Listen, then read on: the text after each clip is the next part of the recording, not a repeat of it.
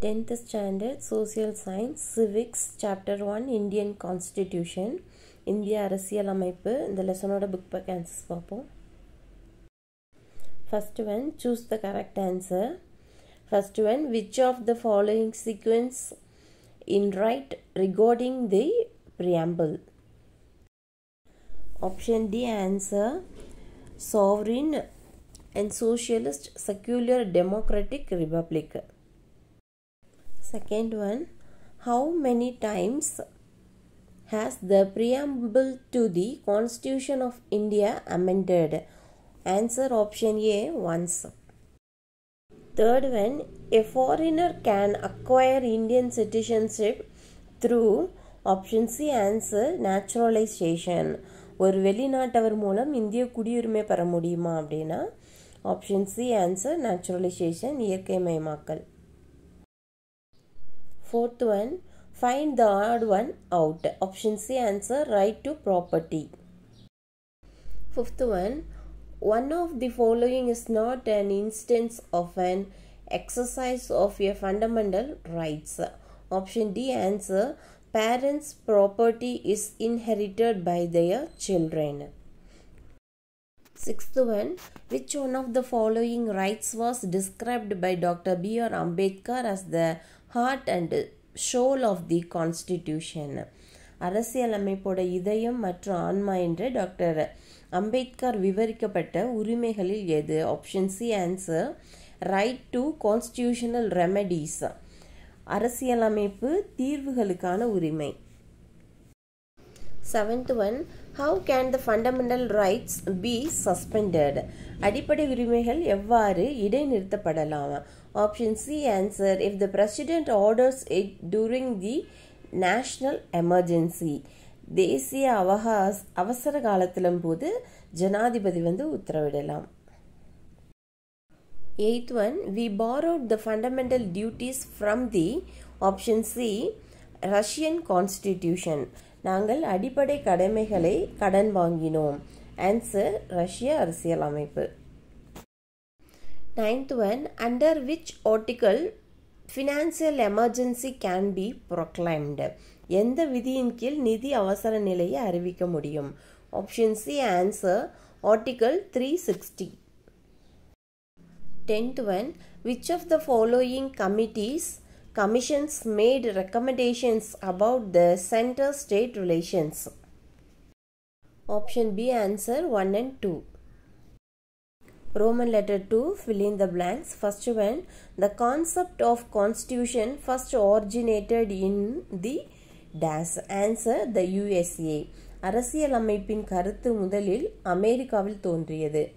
Second one, Sachidananda Sinha was elected as the temporary president of a constitution assembly. Answer Sachidananda Sinha. அரசியல் நிர்ணய சபையின் தற்காலிக தலைவராக சச்சிதானந்த சின்ஹா தேர்ந்தெடுக்கப்பட்டார். Third one, the Constitution of India was adopted on dash. Answer November 26, 1949. இந்திய அரசியலமைப்பு November 26, 1949 ஏற்றுக்கொள்ளப்பட்டது. Then fourth one, 5 writers are mentioned in Article 32. பிரிவு 32ல 5 ரிட்கள் குறிப்பிடப்பட்டுள்ளன. Fifth one, the fundamental duties have been given to the citizen of India under Article 51A. Article 51A இன் கீழ் இந்திய குடிமகனுக்கு அடிப்படை கடமைகள் வழங்கப்பட்டுள்ளன. Roman letter 3, match the following. Answer, first one, Citizenship Act 1955.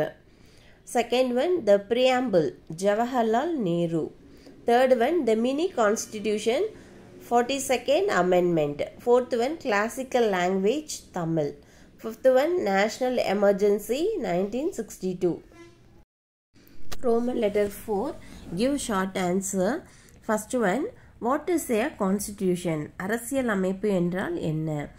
Answer, a constitution is the fundamental law of a country which reflects the fundamental principles on which the government of that country is based. It is the vehicle of a nation's progress. அரசியலமைப்பு என்பது ஒரு நாட்டோட அடிப்படை சட்டமாகும்.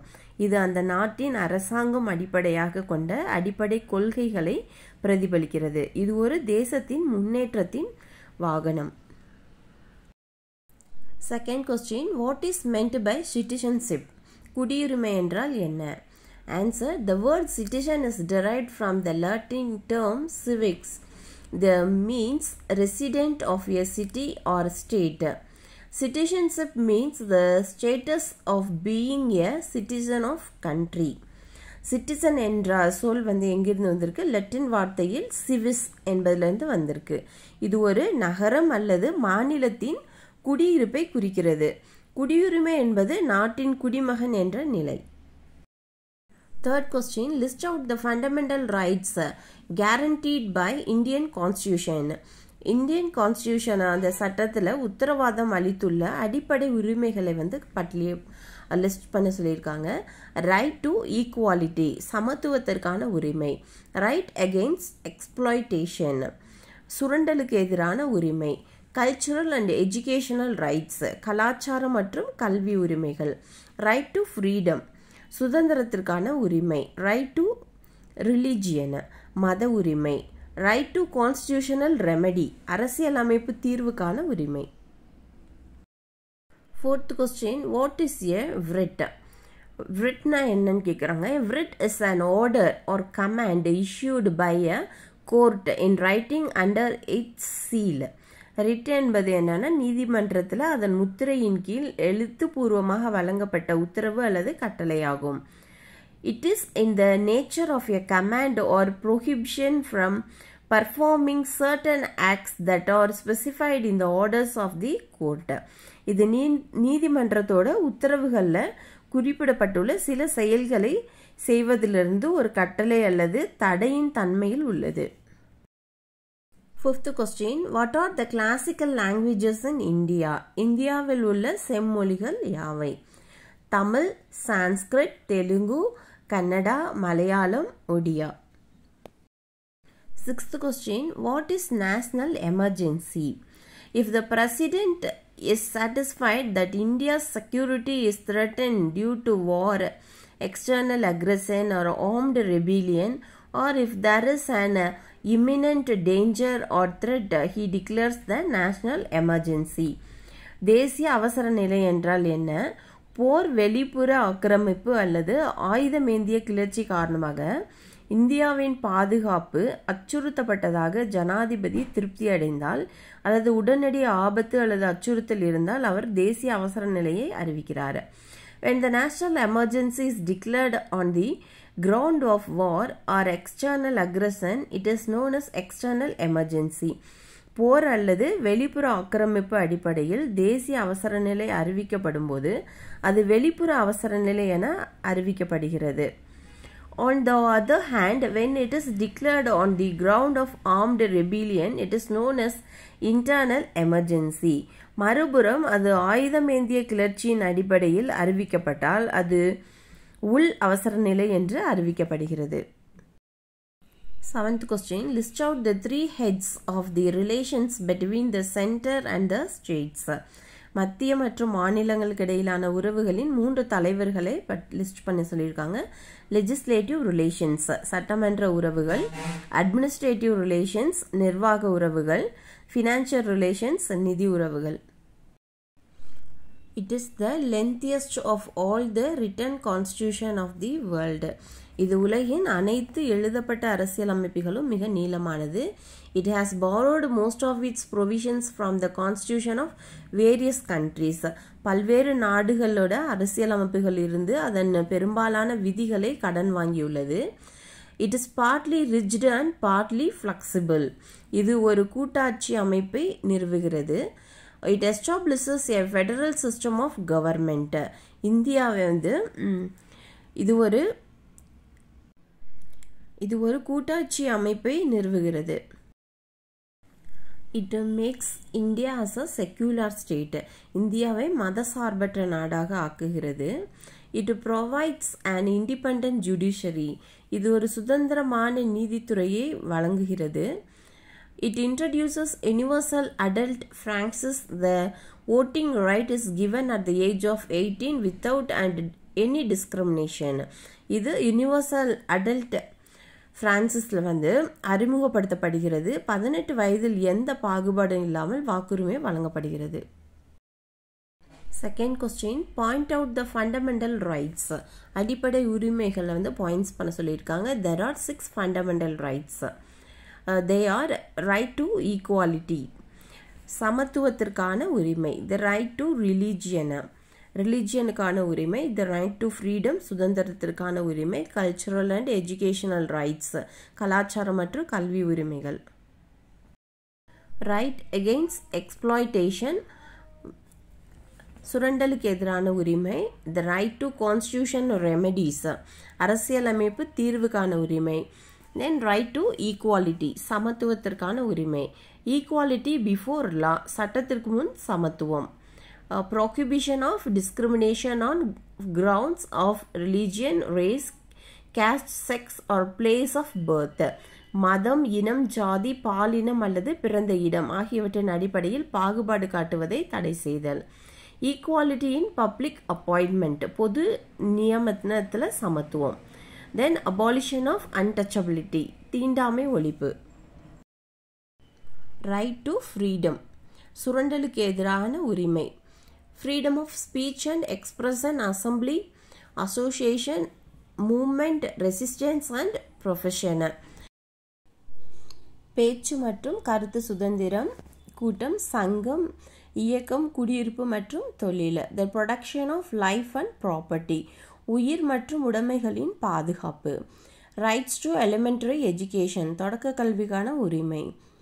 Right against arrest and detention in certain cases, சில வழக்குகளில் கைது மற்றும் தடுப்பு காவலுக்கு திறனான உரிமை. ரைட் அகெயின்ஸ்ட் எக்ஸ்ப்ளாய்டேஷன், சுரண்டலுக்கு எதிரான உரிமை. Prohibition of traffic in human beings and forced labour, மனிதர்கள் மற்றும் கட்டாய உழைப்பு, போக்குவரத்து தடை. ப்ரோஹிபிஷன்ஸ் of employment of children in factories, தொழிற்சாலைகள் குழந்தைகளை வந்து வேலைக்கு அமர்த்துவதை வந்து தடை செய்தல். ரைட் டு ரிலிஜியன், மத உரிமை. Right to free profession, practice and propagation of religion, சுதந்திரமான தொழில், நடைமுறை மற்றும் மதத்தை வந்து பரப்புவதற்கான உரிமை. freedom to manage religious affairs, மத விவகாரங்களை நிர்வகிக்கும் சுதந்திரம். freedom from payment of taxes for the promotion of any religion, எந்த ஒரு மதத்தையும் மேம்படுத்துவதற்கான வரி செலுத்துவதில் இருந்து சுதந்திரம். கல்ச்சுரல் அண்ட் எஜுகேஷனல் ரைட்ஸ், கலாச்சாரம் மற்றும் கல்வி உரிமைகள். Production of language, script and culture of minorities, சிறுபான்மையினரின் மொழி, எழுத்து மற்றும் கலாச்சாரம் ஆகியவற்றின் பாதுகாப்பு. Right to minorities to establish and administrate educational institution, கல்வி நிறுவனங்களை நிறுவி நிர்வகிப்பதற்கு சிறுபான்மையினருக்கு உரிமை. ரைட் டு கான்ஸ்டிடியூஷனல் ரெமெடிஸ், அரசியலமைப்பு தீர்வுக்கான உரிமை. It allows individuals to seek ரெட்ரெசல்ஸ் for the violation of their fundamental rights, இது தனி நபர்கள் தங்கள் அடிப்படை உரிமைகளை மீறுவதற்கு பரிகாரம் தேட அனுமதிக்கிறது. Third question, right briefly on the right to constitutional remedies, அரசியலமைப்பு தீர்வுக்கான உரிமை பற்றி சுருக்கமாக எழுத சொல்லியிருக்காங்க. A writ is an order or command issued by a court in writing under its seal. writ என்பது நீதிமன்றத்தால் அதன் முத்திரையின் கீழ் எழுத்துப்பூர்வமாக வழங்கப்பட்ட உத்தரவு அல்லது கட்டளையாகும். It is in the nature of a command or prohibition from performing certain acts. இது சில செயல்களை வந்து செய்வதிலிருந்து ஒரு கட்டளை அல்லது தடையின் தன்மையில் உள்ளது. Both the Supreme Court and the High Court are empowered to issue rights such as habeas corpus, then mandamus, prohibition, quo warranto and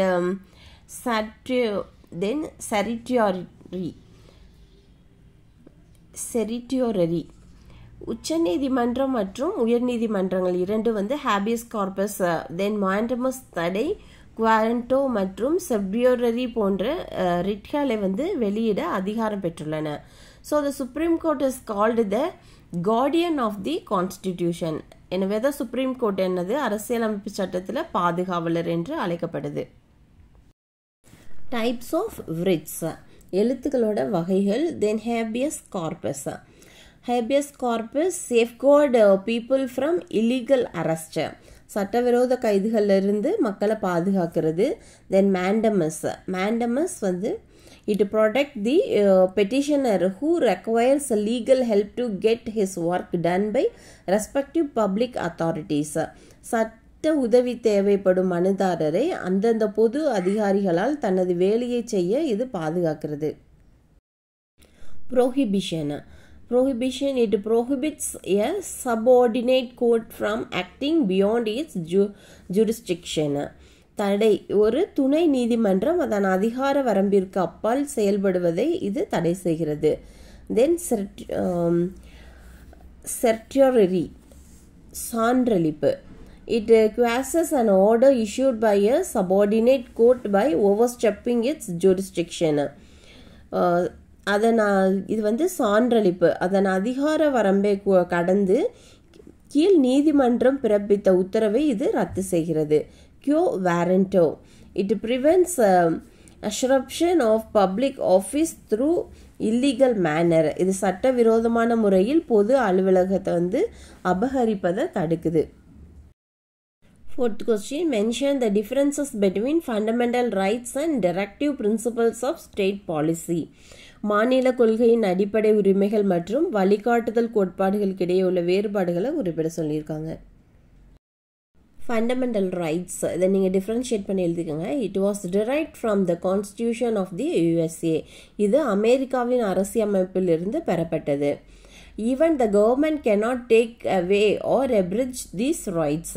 அரசாங்கத்தால் கூட இந்த உரிமைகளை பறிக்கவோ அல்லது குறைக்கவோ முடியாது.